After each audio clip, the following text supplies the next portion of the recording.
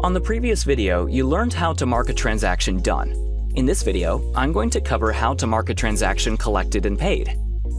When the customer comes to your store to pick up their cleaned, altered, or tailored items, you will need to mark the items collected.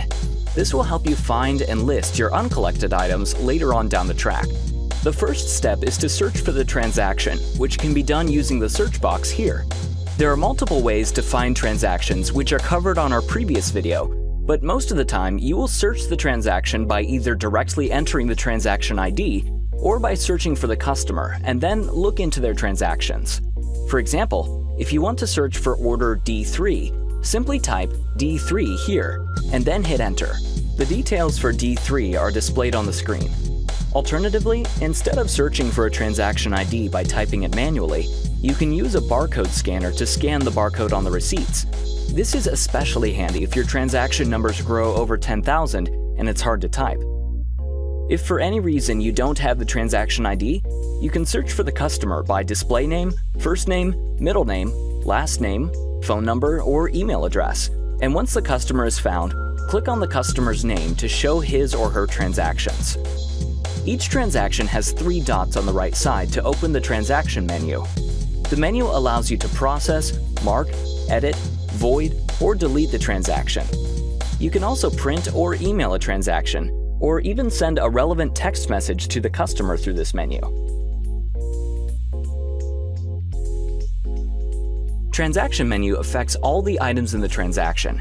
Therefore, if I mark the transaction collected, all the items in the transaction will be marked collected.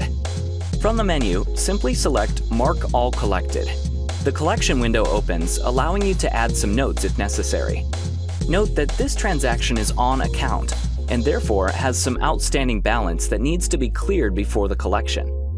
Therefore, clicking on Mark Collected will take me to the payment page to process the payment.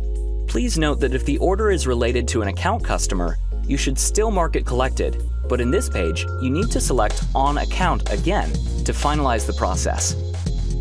To cover a more complex scenario, I'm going to demonstrate how to mark each individual item in the transaction collected. So I navigate to Transaction History and search for D8.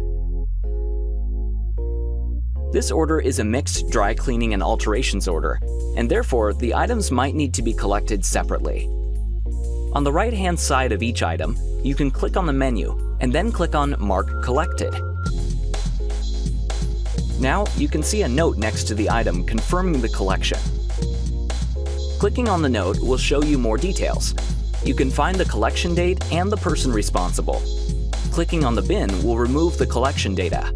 If an item quantity is more than 1, as soon as I click Mark Collected, the item selection window will pop up. I can select one by one or click Select All to select all items. Clicking the checkbox will get me to the collection window. I confirm by clicking Mark Collected. Because we have marked all items collected and this order has an outstanding amount, Geelus redirects me to the payment page to process the payments. Here, I can choose a payment method, or if this transaction relates to an account customer, click On Account to finalize the process.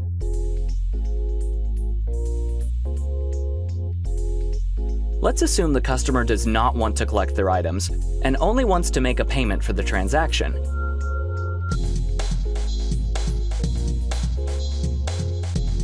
In this case, I simply select Continue from the transaction menu and process the payment.